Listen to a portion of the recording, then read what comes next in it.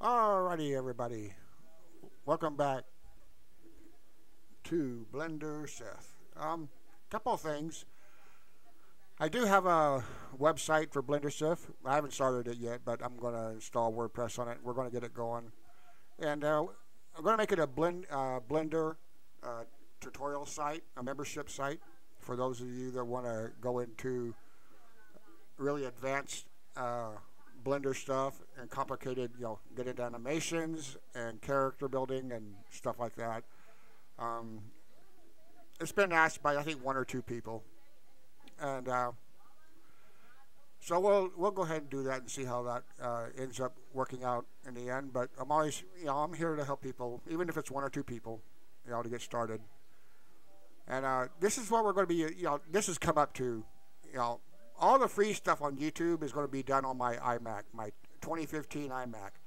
As you can see, I'm in Windows in this setup. And to answer a question that was posed, people ask me, about my porn videos and what happens, if I get hired on Upwork to do media, video or a complicated, large scene, and this is how I would do it, because I don't have a $5,000-$10,000 powerhouse machine, and I don't use I don't do big complicated scenes like that too often. Like I said, I mainly make single models and everything to sell on online sites, and stuff like larger files, like rendering a whole porn animation or something would be done here.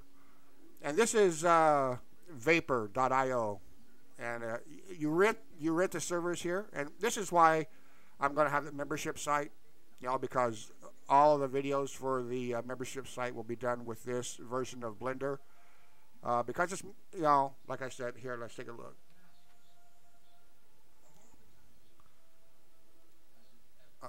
No, we need to set them.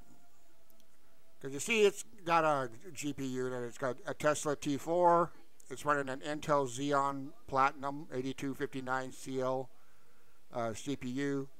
So we got a lot better specs here on this machine for high performance. I can render with the CPU, or we can switch over to GPU computing for large stuff and everything. And it just runs, faster and better, and it's better for teaching the more intermediate advanced stuff. On my iMac and on YouTube, I got a lot of new people.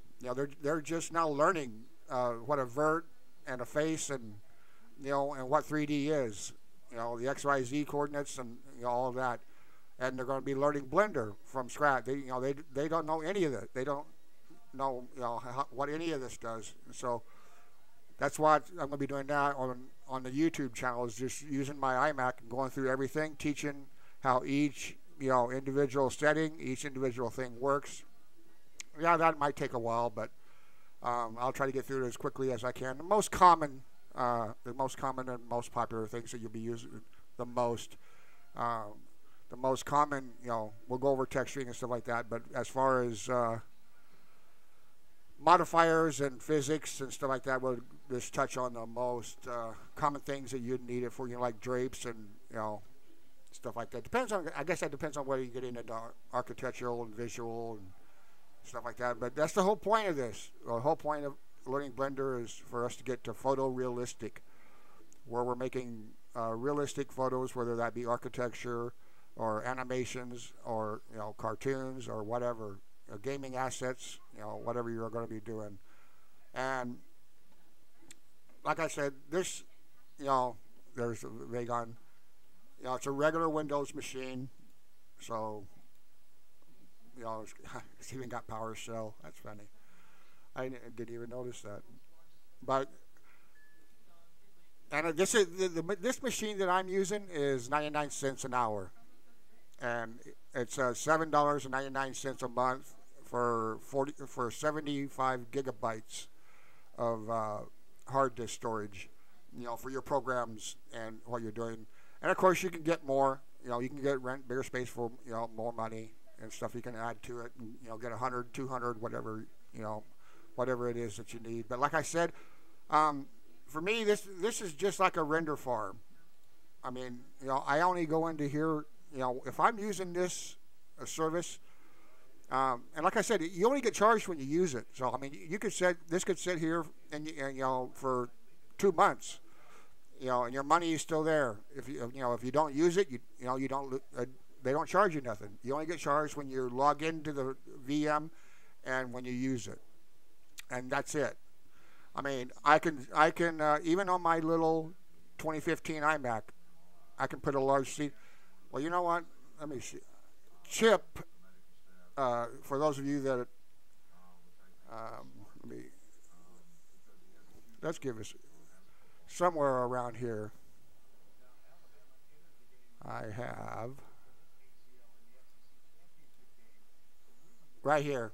This is from Chip Walters, the guy that does KitOps. And see this file, it's 186 megabytes. This does not run on my iMac. So we'll use this as an example, and we'll show you guys here. We'll open this up. And this is, for those of you that are on his Discord and stuff, I think this was released on his Discord. And see how quickly that came in? I mean, I'm already, and we're already moving around. We're seeing the HDRI. I can find out, the point of view that I want to take, picture of her. I can zoom in. We can get in close here. Whatever we want to do. And you see how quick that is? Oh, there we go. Let's go over. See how long render takes to come in. This is the viewport. I didn't even check. I believe it's an Eevee. No, it's in cycles, but that's all right. This will give a good preview. But we're talking a million edges, 538,000 faces, 450,000 vertices, and we're just going along as best we could in here. And this is, like I said, this is their 99-cent machine.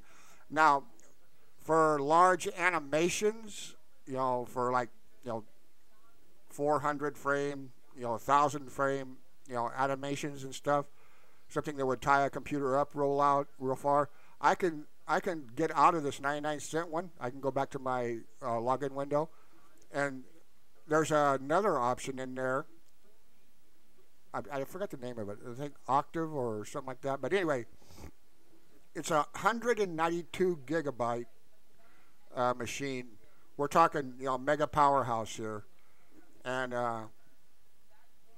from my experience, a 400 to 800 or so frame animation that's pretty in depth. I think I saw the benchmark on a 1080. It takes like 17 hours. And on this one here, on this plan, which is the Planet plan, the 99-cent one, it takes like I think it was 11 and a half hours to render it. But on the large pan, which is $8.99 an hour, it'll render it in 4 minutes. And so, if I get myself into a huge animation and stuff, you can turn the render on and get it rendering and leave it. Just stay logged in and leave it render in the background. It's not on your machine. This is remote. This is on a powerful cloud server.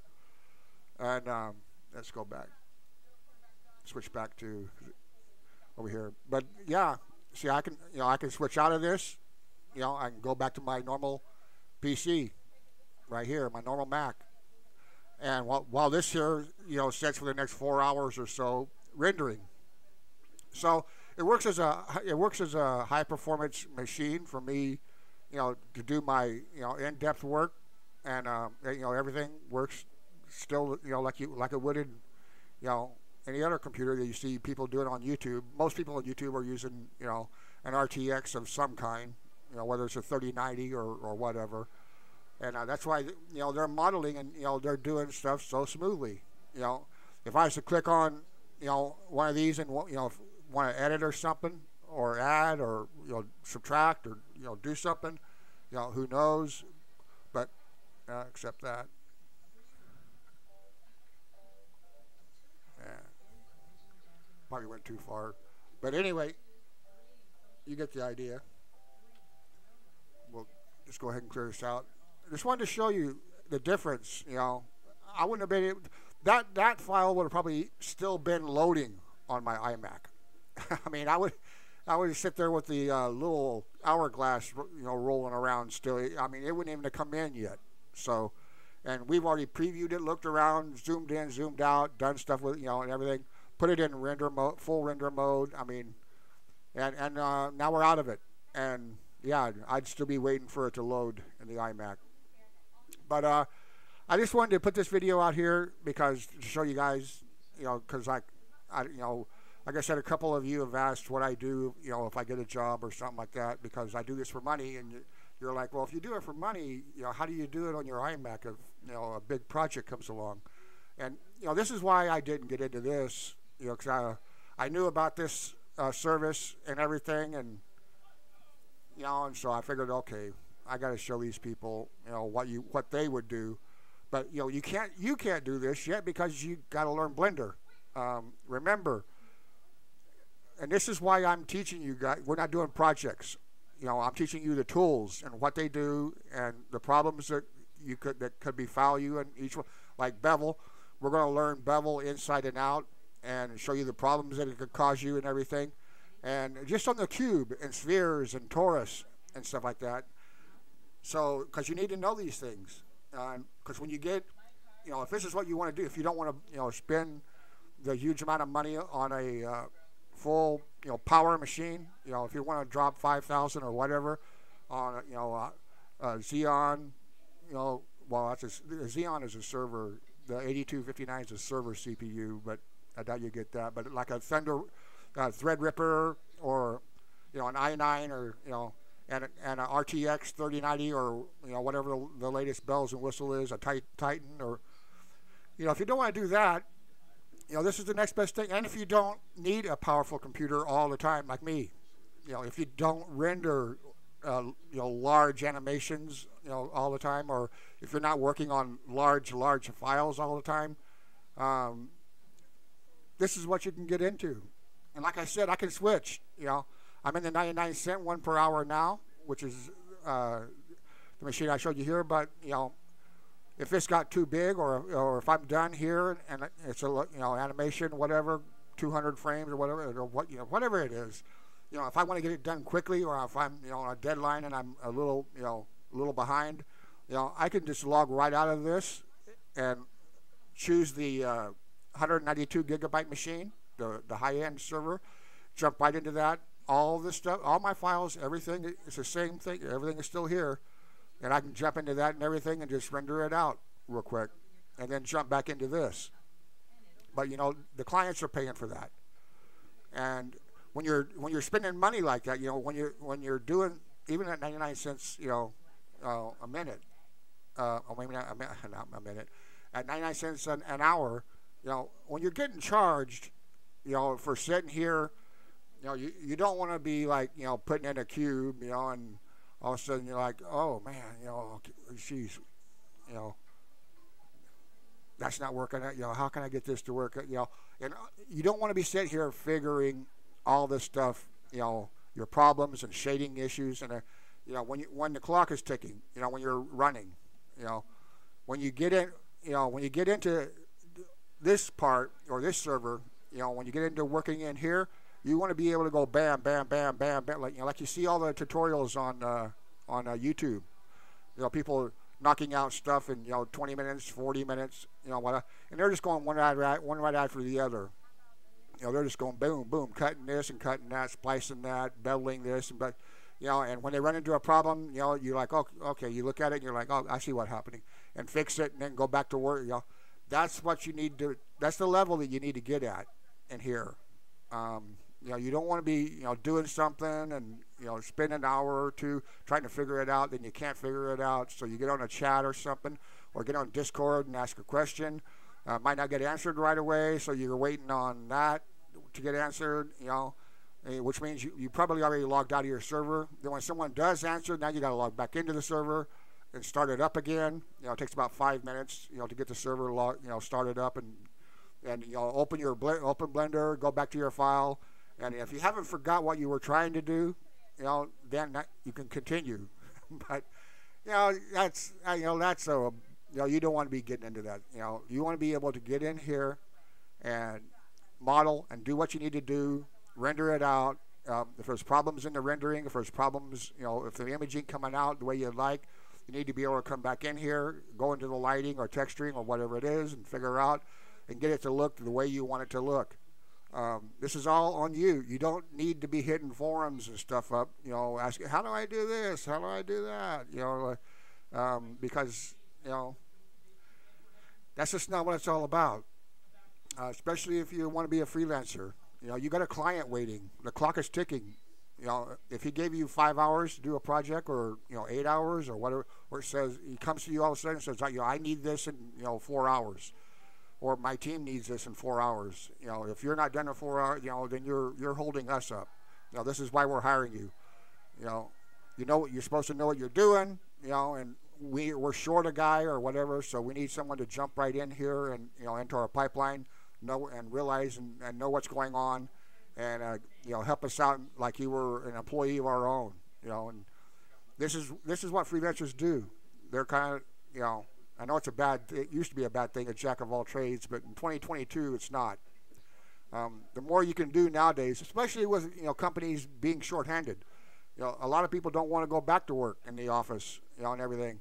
They work like I do. They work on computer and my computer and stuff, and they're like, why do I need to go back in the office? All this stuff can be done remotely. I can work here from home. We don't need to go back into office anymore. So that's causing problems and stuff like that. So freelancers are getting hired quite a bit right now. If you got a good portfolio and you got some connections, or you can market yourself and brand yourself very well, that will go a long ways. But first, before anything, you got to learn the program to where you know it yourself. Like my name, Blender Sith. You need to be a Sith when it comes to Blender. You need to be able to operate Blender like a Star Wars Sith operates a sword.